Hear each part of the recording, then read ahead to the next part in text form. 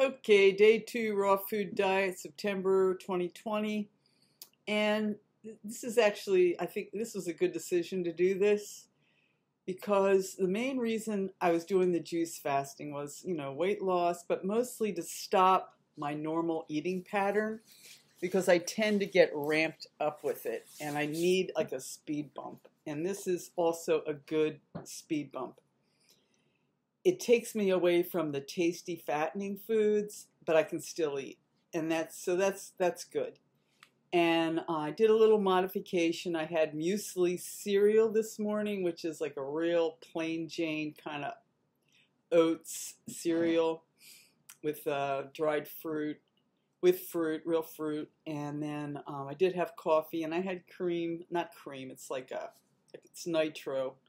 It's like kind of makes like a fancy coffee, and chai, and but for when I got back from my keto, I had fettuccine alfredo. I had soaked cashews, and I made a real nice, creamy, satisfying sauce for my spiralized zucchini and spiralized sweet potato, sliced avocado, and some cherry tomatoes and regular tomatoes, and that was very good. And for dinner, I had a salad and fresh fruit. But the main thing that was a winning experience today was after I had the fettuccine alfredo, I often like to have some sweets. And fruit doesn't really just hit the spot for me very often. I think it will, but it doesn't.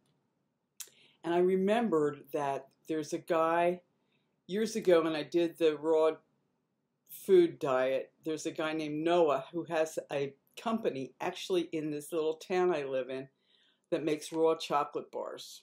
And I think it's nationally distributed, and they're very good.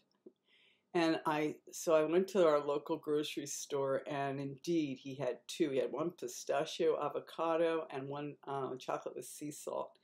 And I got two of them. And so when I came home, I just kind of chipped away at the pistachio avocado chocolate bar. It was very satisfying, and it's raw. It's like, this is the real deal.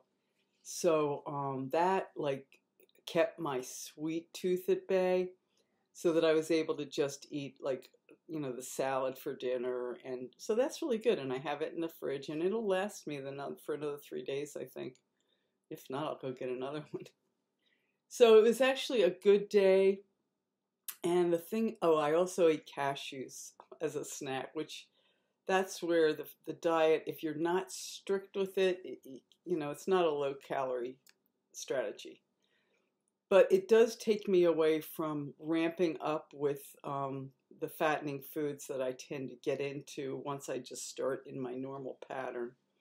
So it's a good speed bump, and I'm glad I'm not juicing, because it's like I probably did 80 days of juicing this year, and and it's not just the juice. Like if somebody would hand me a glass of juice, I would continue doing it. But the idea of having to clean it up and juice it and all the mess, and it's just no. And so this is going really well.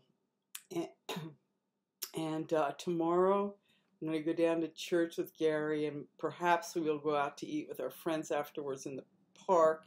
And I am going to make a shredded vegetable sushi, no rice, with the Alfredo sauce in it, And I could make another sauce, but I don't feel like it. I have that. And that'll be my sandwich, which will be good, And so, so far so good. I am taking coffee and chai, and that's cheating. I cheat a little, but it's okay. It's okay. And I haven't checked my weight, but and I haven't been exercising. But I'm just happy to be back in the raw food country of raw food, exploring it again, because it's a very good domain, and it's very informative in terms of food, real simple food.